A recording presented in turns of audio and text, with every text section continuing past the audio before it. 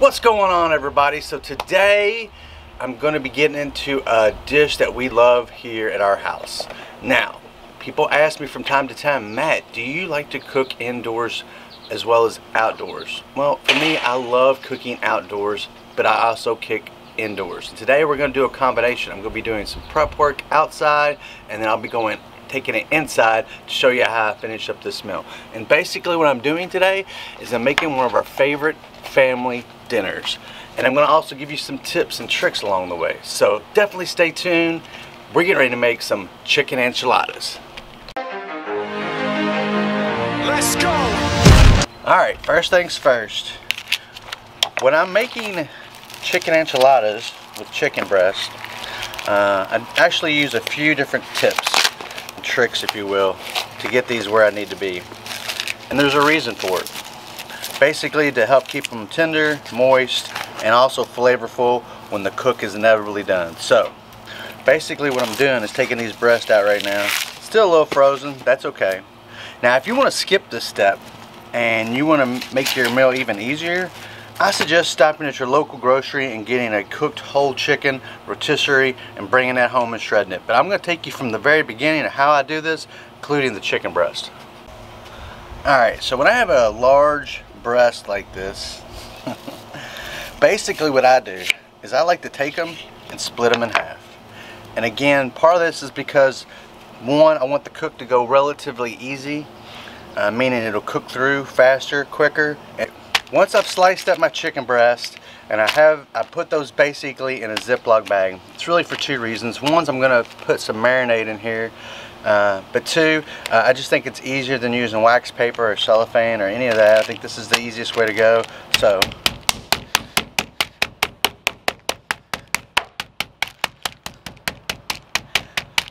this is going to help flatten out the meat, which I'm sure you know, and it's also going to allow it to get to a point where it's a little bit more easier to cook through.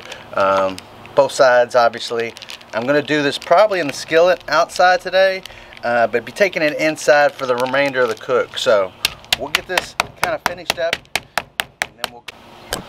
Alright, so on to the marinade. Now I have this season that we like to make and use for a lot of our meals, including chicken enchiladas. But if you want to skip this step and just buy you a pre-fajita marinade, by all means you can do that. But I'm going to put the typical ingredients I have in there. I'm also using some of this green jalapeno sea salt from my friends at Guste Vitae. So if you get a chance, check them out as well. So I basically got in here maybe a third of a cup seasoning. Next, I'm going to add some orange juice, probably about, I don't know, maybe half a cup. And then I'm going to add in a couple of tablespoons of this apple cider vinegar. And then last but not least, about a tablespoon of this extra virgin olive oil. Basically what I'm gonna do is stir that up, get it mixed really good. Seems like I'm getting it everywhere and not obviously where it needs to be. And obviously taking my chicken that's in my bag and then essentially dumping that all in there. And as you can see, that's going to get all in there. We're going to basically put this in the refrigerator for at least 2 hours, but I think I'm probably going to go closer to 3 or 4 today because we have time, and then it's going to allow all that meat to really suck in a lot of that flavor from this rub and seasoning, as well as the other things that I added in there. So again, that's where we're at with this process. Stay tuned. Definitely hit that subscribe button, and like I said, a little bit more tips and tricks to come on how I make this meal, to include how I keep that chicken really tender. All right, we're getting ready to move on to the next step, the prep process, the ingredients that's going to go into this chicken enchilada. But I want to know from you in the comments below what you like in your chicken enchiladas. Is it a certain sauce? Is it certain cheeses? I know we all like things a little bit differently, so let me know, because I'm really curious. I like learning new things. I like seeing how other people are doing stuff out there, so definitely let me know. Now let's get into what the ingredients I'm going to put into this, and this is also something you can pre-buy as well if you want. Alright, so we love bell peppers and onions in our enchiladas. I'm not really sure if other people feel the same way or what they like in theirs, but we like that as well as onions. And that's basically what I'm doing, is I'm basically getting these enchiladas or red bell pepper left over actually from another cook, and and I'm just going to dice this up, and then we'll get that ready, as well as the onion, the green bell peppers, and I'm going to throw in a little trick. You could probably, I know at some grocery stores they have these already pre-diced, so you could use these. Obviously, if you want to buy the pre-made stuff at a grocery store, usually in the produce section, you could do that. Again, that would cut down the amount of time, but this doesn't take too long. So I'm going to get all this diced up, and then of course get this into a container to save for later on that I'm going to be throwing in with these chicken enchiladas. Alright, so we're back indoors and we're getting ready to finish up this cook.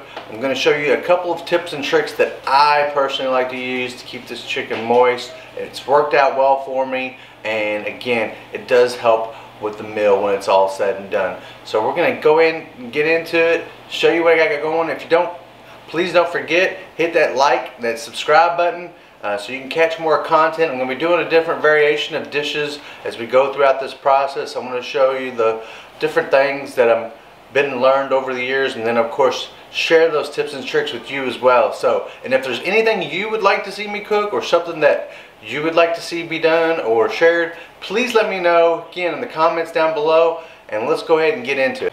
Alright, so I'm going to be basically using this skillet to brown this marinated chicken. It's been marinating for, well, about 4 hours. And then I'm going to get this in there, get it browned on both sides, and then I'll show you what I'm going to do. Make sure you have something with a lid, a skillet with a lid. If you don't have a skillet with a lid, probably won't work as well, but I'm getting ready to show you a tip that I do with this. So as the chicken begins to cook on each side, I just basically flip it over, because you want to make sure you get it brown on both sides. And of course,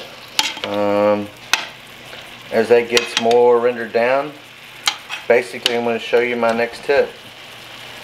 So my trick is I add in a little chicken broth.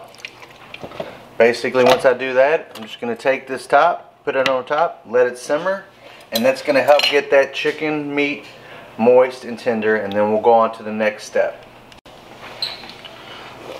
Once your chicken hits that 165 internal temp, that's the time to pull it off. And then I'm going to allow these to rest while I get the rest of the chicken cooked up. But that's basically the little tip for you. I got one more little trick coming up here for you, and I think you're going to like how this works out. And it's one of the ways I keep, again, the chicken moist after I pull it off of here. So stay tuned. Alright, so first things first, I'm going to save this juice, if you will, this broth, leftover broth from that, and I'm getting ready to show you why here in just a second. First things first, I'm going to take the cooked chicken, and yep, I am putting it in this mixer. There's a reason. You're getting ready to see why here in just a second. Go ahead and get all this in there. I let this chicken cool, I think it was about 3 or 4 minutes, just to get kind of into a cool place before I shred it. But here we go, let's do this. Now, like I said, you could skip a lot of these steps and just buy a rotisserie chicken and kind of pull it apart yourself if you want. But I don't want to waste my time trying to get into that when I can use a mixer to do the same work.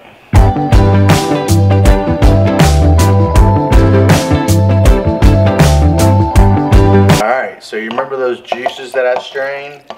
I'm going to pour that in there. Next, I'm going to go ahead and hit it up with a little bit more seasoning, just to kind of get it mixed in the bowl there a little bit. And guess what? You got it. I'm basically going to hit it up again and get that spinning, get that all mixed in there. That'll help keep the chicken moist and also seasoned. Alright, so now we're going to get into actually making the enchiladas. Just look how pull apart tender that chicken is that I'm putting in there. This is, like I said, an excellent recipe. We got the family over today, so I thought we'd make up a bunch of these. Now this is where things get into personal preferences, at least as far as I'm concerned.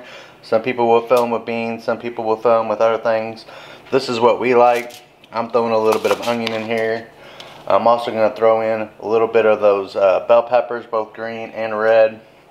This is just my personal preference, like I said. And then for mine, I'm actually going to also take a little bit of these diced jalapenos, just because I like mine hot. I mean, that's just me. Everybody's a little different. Do you? Also going to throw in a little Colby cheese, and then of course one of my favorites, Monterey Jack. I've also used pepper jack cheese, that works too. And then basically I'm just going to roll this up, get these into a casserole dish, and then I'll show you what transpires next.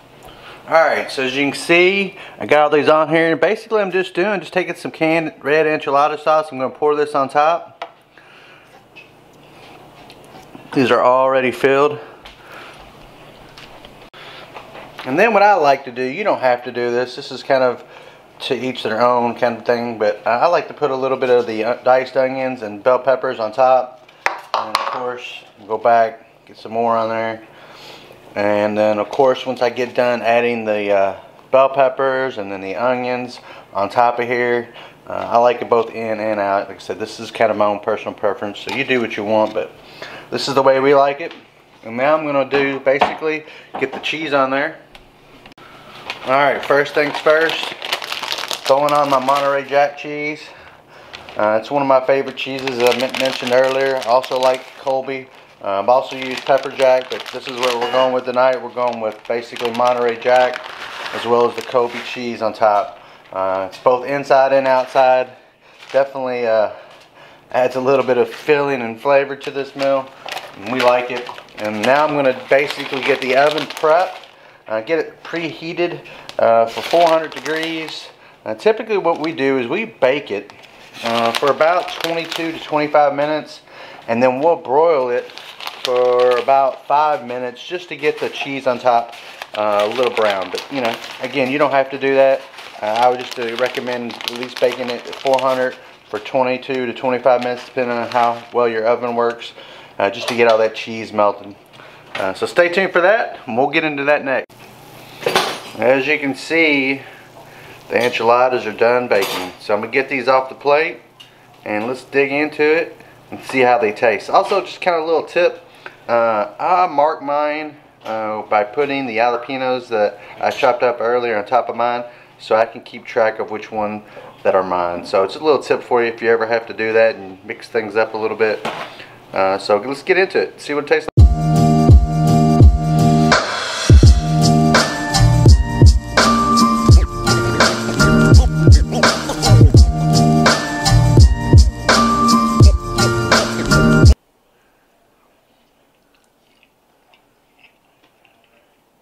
Excellent chicken enchilada. I hope you like following along in this recipe. Don't forget to hit that subscribe button. Also hit me up in the comments.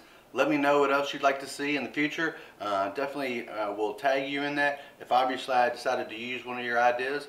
And again, thanks for watching.